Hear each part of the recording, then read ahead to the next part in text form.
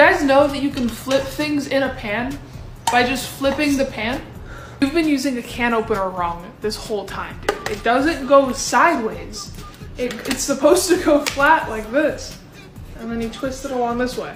Okay, so I just did the whole thing the flat way, and look, the can opens the correct way without having to dig your fingers around in there. If you want to quickly stop a pot of water from boiling over, just put a wooden spoon on top of it. This works because the wood is hydrophobic, which means that it can't absorb the water, and instead it just punctures the surface tension of the bubbles.